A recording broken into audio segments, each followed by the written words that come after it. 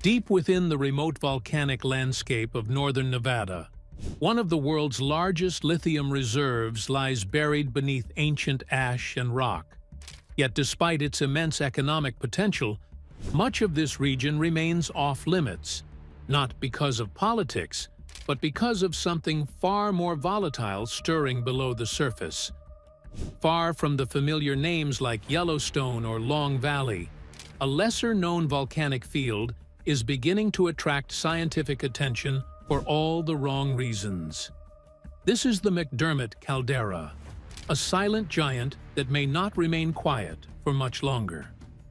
Straddling the Nevada-Oregon border, McDermitt once produced an eruption so powerful that it reshaped the Earth's crust over 16 million years ago. For decades, it was believed to be dormant, relegated to geological history. But recent satellite data has begun to rewrite that narrative. The ground is rising, subsurface temperatures are subtly increasing, and deep tremors, too faint to be felt by humans but clearly picked up by seismometers, are rippling beneath its fractured crust. Something is happening here, something that has caught the attention of volcanologists around the world. While Yellowstone captures headlines and fuels speculation, McDermitt has quietly shown signs of behavior that warrant serious concern. Anomalies in ground deformation, specifically an unusual uplift pattern, are occurring not in the center, but asymmetrically along the southeastern rim of the caldera.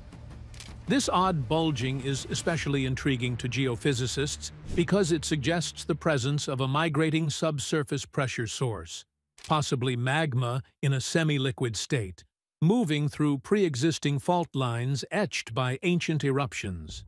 The caldera's location makes the situation even more complex. It lies at a tectonic crossroads, where the basin and range province is pulling the crust apart, even as volcanic arcs continue to evolve across the American West. This constant geological tension weakens the crust, creating ideal conditions for magma to exploit those weaknesses. In essence, the region is being primed from below and stretched from above, a dangerous combination. To monitor these changes, scientists have deployed a sophisticated array of GPS stations and borehole tilt meters capable of detecting ground movement as small as a millimeter. These instruments, along with radar interferometry from satellites, are now revealing a persistent and accelerating uplift trend. Advanced 3D models are being built to map the rising terrain with increasing precision, offering crucial clues into what may be occurring miles beneath the surface. What makes these developments even more unsettling is their similarity to patterns observed at other calderas before significant unrest. Campi Flegrei in Italy and Laguna del Maule in Chile both exhibited asymmetric uplift and increased seismic swarms before undergoing hydrothermal surges and magmatic intrusions. In both cases, subtle early warning signs preceded more explosive phases of volcanic awakening. If McDermitt is on a similar trajectory, the implications could extend far beyond geological curiosity.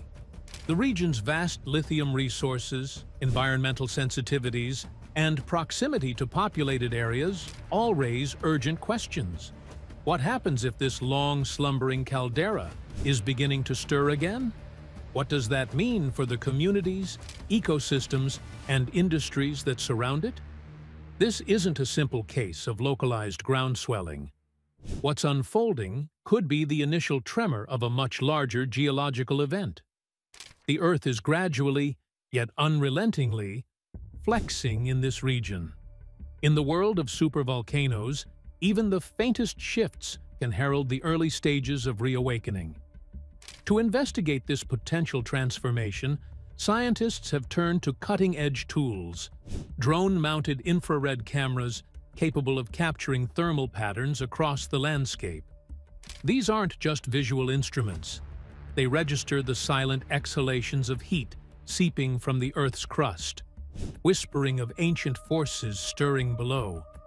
Initial surveys have uncovered unexpected heat signatures in regions once presumed dormant, especially around ghostly remnants of old fumarolic zones and mineral-streaked ridges that now shimmer faintly in the infrared spectrum.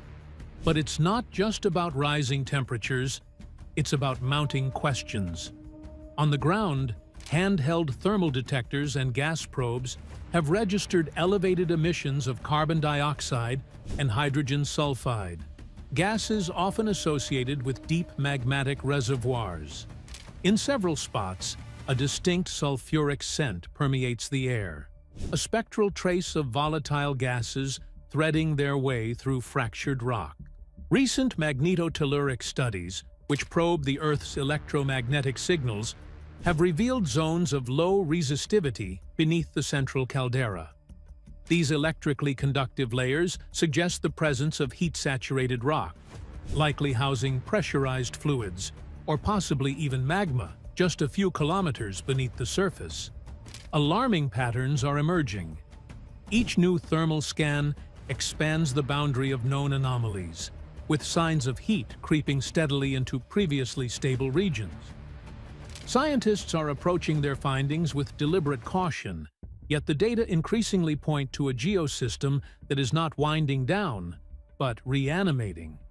Some experts describe it as a long-dormant hydrothermal engine beginning to stutter back to life, a subterranean mechanism of stone, steam, and pressure, murmuring once more beneath the crust.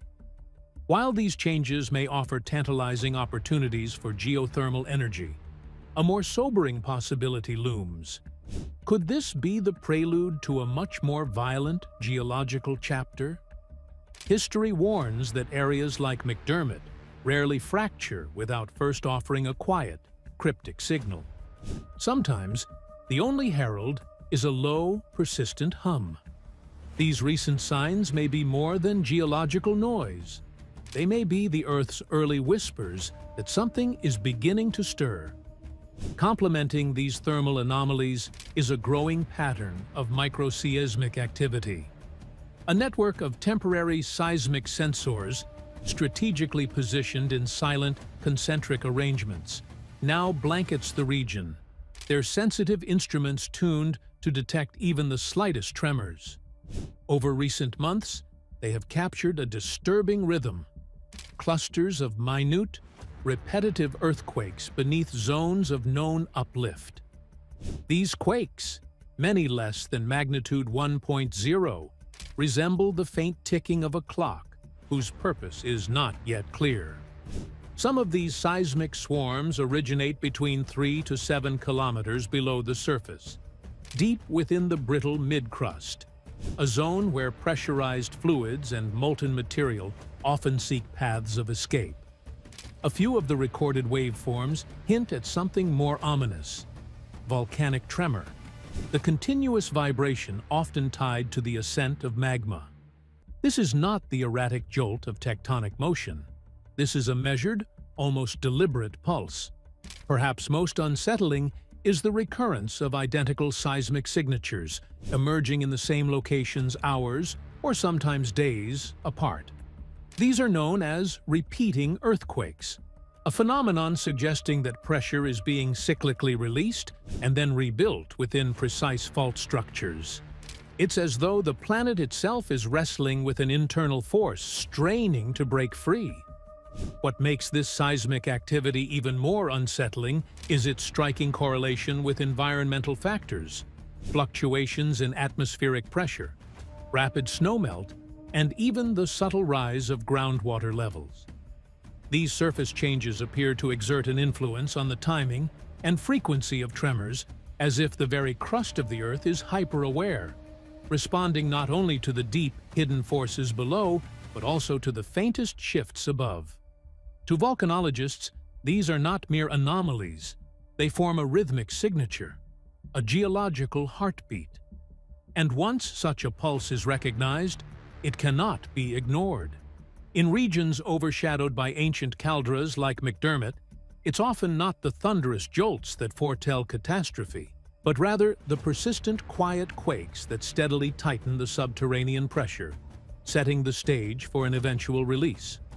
The initial interest in McDermitt's geology stemmed from its lithium reserves, yet what began as mineral exploration has uncovered a deeper geological narrative. Core samples retrieved from deep drilling operations have unveiled layers rich in clay and altered volcanic glass, intertwined with zeolites and rare earth elements, markers of intense chemical reactions between superheated fluids and aged volcanic deposits. Among the most revealing indicators is the transformation of smectite, a soft clay, into elite, a more thermally stable mineral. This mineral transition functions as a geothermometer, suggesting prolonged exposure to temperatures surpassing 200 degrees Celsius. Such a process cannot occur in isolation. It necessitates a consistent, powerful heat source, one characteristic of an active or recently reawakened geothermal system. Geochemical testing further reinforces this scenario. Elevated levels of boron, lithium, and arsenic have been detected, elements known for their mobility in hydrothermal fluids and often associated with magmatic emissions or deeply circulating waters. Boron, in particular, is a key tracer. Its behavior under high heat points to volcanic gases dissolving into subterranean aquifers. Isotopic analysis of oxygen-18 and deuterium in hydrated minerals reveals signatures that deviate significantly from local precipitation, indicating interaction with deeply sourced thermal waters or magmatic fluids. Remarkably, these isotopic fingerprints echo those found in active geothermal fields in Iceland and Kamchatka, regions infamous for their volcanic activity. Together, these mineralogical and chemical clues paint a picture of a thermal system that may have remained alive far into the Quaternary period, or may have reignited in the modern era. If this deeply rooted heat persists, McDermitt may not be the dormant remnant it once seemed. Instead, it could represent a vital, though underestimated, node in a vast tectonic and volcanic network stretching across the northern basin and range province, an arc that shadows the fading trail of the Yellowstone hotspot. McDermitt is part of a chain of calderas tracing a fiery path across the Great Basin, remnants of an ancient geological journey shaped by the steady migration of the North American plate over a fixed mantle plume.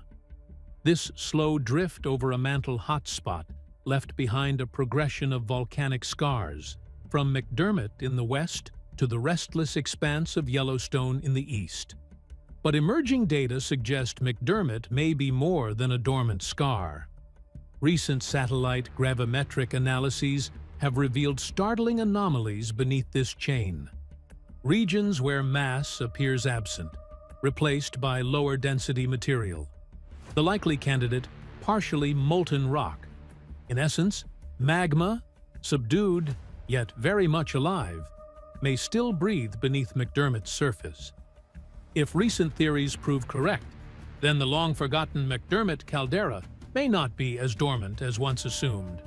It could still be connected to a vast subterranean magmatic network, an arterial conduit stretching deep beneath the surface and linking it to Yellowstone's volatile mantle plume. This possibility gains even more weight when structural fault maps are considered. They reveal unmistakable geological ties between McDermitt and nearby volcanic formations such as Steens Mountain and the Owyhee Plateau. These interconnected faults may serve as hidden pathways, enabling magma or pressurized superheated fluids to migrate silently across regional boundaries, possibly activating other dormant zones along the way. The land itself appears to whisper of change. Lava domes at McDermitt, long believed to be geologically inert, are now exhibiting signs of gentle surface uplift and renewed weathering. These subtle deformations suggest that pressure might be mounting beneath rock layers once thought to be lifeless. Could these be the earliest signs of a deeper awakening? These aren't questions confined to academic curiosity. They point to a looming uncertainty. Is this the beginning of a reawakening, one that could eventually culminate in the eruption of a supervolcano? If McDermitt were to erupt, even moderately, the consequences would be immediate and far-reaching. Volcanic ash could blanket large portions of Nevada and Oregon, while finer particles drift eastward, disrupting flight paths across the continent and contaminating drinking water from the Rockies to the Midwest. Roads would become impassable, solar arrays rendered useless, livestock fatally affected, and power systems strained beyond capacity. But should the caldera produce a full-scale super-eruption, the northern hemisphere could be thrust into a volcanic winter. Temperatures might fall by several degrees, triggering widespread agricultural collapse. Food shortages would ripple through global supply chains. Economies, already stretched thin, could fracture under the weight of cascading disruptions. The last time North America experienced such an event was over 640,000 years ago, when Yellowstone's eruption left a crater visible from space. McDermitt was born from the same geologic source, the same deep-seated plume responsible for that ancient cataclysm. If it were to follow the same path, the devastation could be nearly unimaginable. Tens of thousands might be forced to flee their homes with little warning. The sky could darken for weeks with suspended ash. Acid rain would harm already fragile ecosystems.